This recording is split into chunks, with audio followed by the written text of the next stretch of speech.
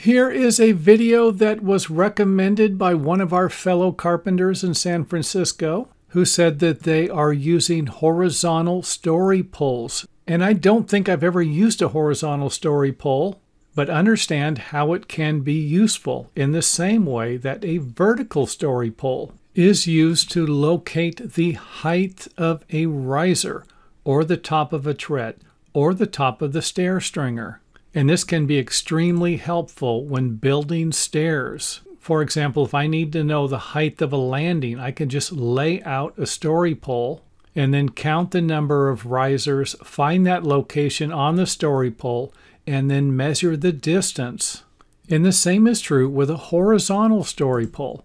If I need to know the location of the front of a stair step, I can simply position the story pole as needed and do the same when calculating other horizontal measurements like the front of the stair landing or the landing wall. Then I can lay out a horizontal story pole to calculate these measurements. And I'm not about to suggest this can't be done on the floor. And this is where I would normally lay out these measurements. I wouldn't use a horizontal story pole. However, I would if I couldn't put any marks on the floor. For example, if I'm working with a finished floor, something that I can't lay out any marks on, something like this would now become extremely valuable. And another thing that's going to be beneficial is that you might consider laying out all of the individual width of the risers, so that you don't get confused. You need to know where the front of the stringer is going to be located